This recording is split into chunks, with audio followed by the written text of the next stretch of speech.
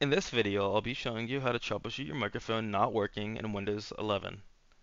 The first thing you want to do is test your microphone using the built-in sound recorder utility to make sure the problem is not dependent on another program. To do this, click the Windows search bar and type in sound recorder, and then press enter or click the icon.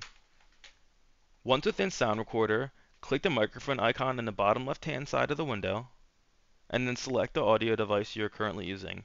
For me, it's the SteelSeries Sonar microphone. If your device is not on this list, it means it is not working, not plugged into your computer, or not enabled within Control Panel. The last of which I will show you how to do later in this tutorial. So select your device, and then record.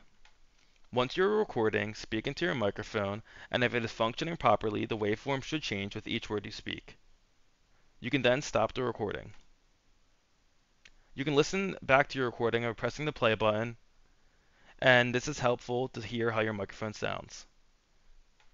If your microphone worked within Sound Recorder, but is not working within the program that you are currently trying to use it for, then the problem is dependent on that program. Likely, the input device that you're currently using is not selected within the program that you're using.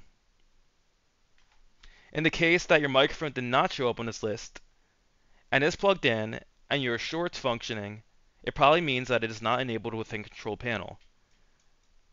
To enable a device within Control Panel, click the Windows search bar and type in Control Panel, and then press enter or click the icon.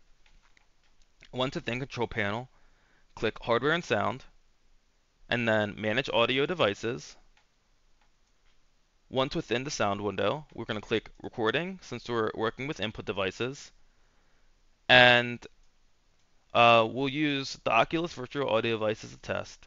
Um, However, in your case, it would be the current microphone you're using.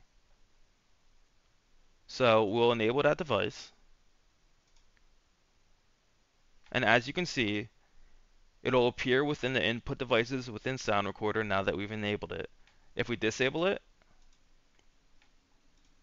it will no longer be within these options.